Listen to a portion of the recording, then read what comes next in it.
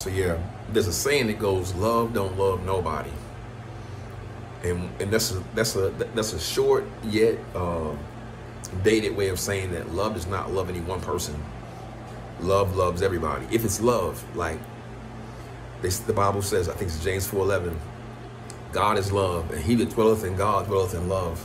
No, God is love, and he that dwelleth in love dwelleth in God, and God dwelleth in him. So it's like God loves everybody. God does not love any one person, but God is no respecter of persons. So basically what it's saying is that people say, well, I want to be in love. Do you want to be in love, or do you want to own somebody?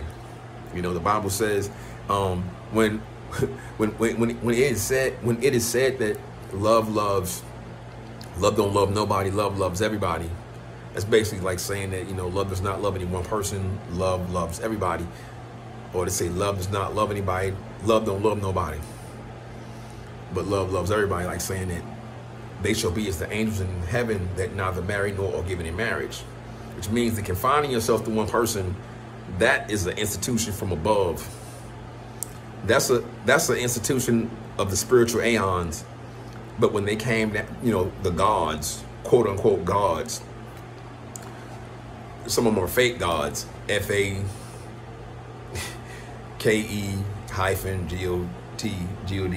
fake gods, fake gods, you know. But as it is though, it's like saying pretty much, but the Lord God, you know, it's like a lot of the ideals and principles that the gods had in their immaterial, incorporeal form, they were merely ideas, but they never manifested into ideals or physical manifestations. So basically what it boils down to is that the Lord God, he actually manifests, you know, that which is on the earth. Like the Bible says, we have not a high priest in Jesus Christ that, you know, knows not our infirmities. We have a high priest that knows what it's like to hunger and thirst.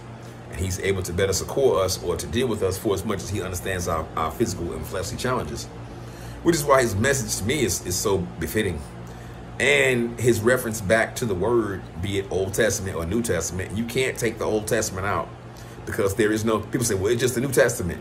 You can't just say, well, I'm using the New Testament because it's only new because of the Old Testament. So they're a collection. And even Jesus, Yeshua himself said, I come not to destroy the law, but to fulfill the law. So like I say, I realized that, you know, a lot of the immaterial, spiritual ideologies don't really work in the physical, in the sense that that's why he came with the New Testament. And it is in the New Testament where it says, they shall neither marry nor are given in marriage, but they shall be as the angels of heaven. They shall neither marry nor are given in marriage, but they shall be as the angels of heaven. You know what I'm saying? Basically, that's in the New Testament. I don't know where that is in the Old Testament. I'm going to go find me a Bible right now, a Bible with references. I need that word. I need that law. I need that experience. Anybody else that I come across can basically add on to that, but that's the foundation. Peace, peace. Is there anything else? Yeah. And so, like, a lot of blue women, I'm gonna say it, they were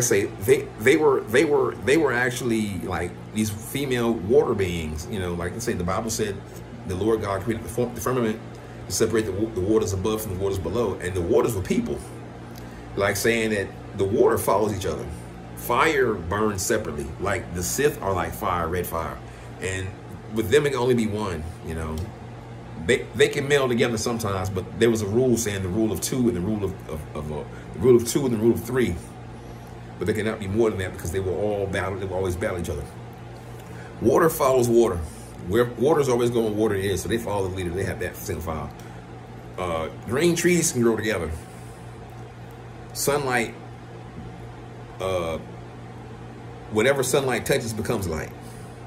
Like yellow sunlight, it's the mind. So whatever you look at, it actually becomes the light that you have. If thine eye be single, then how great and wonderful that light. If thine eye be single and dark, it is dark, then how dark that light is. So with that being said too, like I say, a lot of these blue women, to a certain degree, they have come out of the water. They're blues. They're like whales, cetaceans, C-E-T-A-C-E-A-N-S,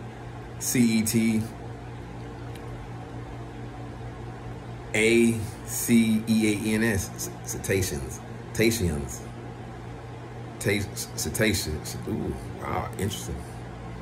So yeah, so basically what you have is You have these beings, they live in the water and they don't hunt for food. Their food comes to them. Like I say, red means that your food, you cook your food.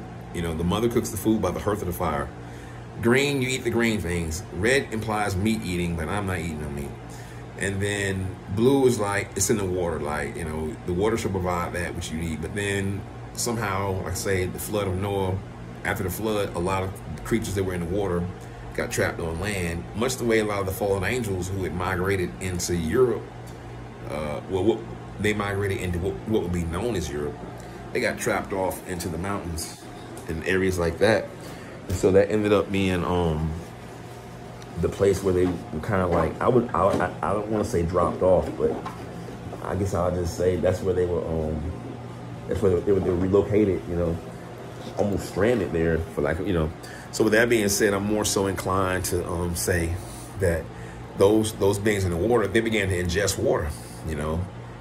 Men and women, they're unconditional, so they would ingest vaginal waters through cunnilingus, the water of life or sperm through fellatio. And as water's purpose is to have a purpose.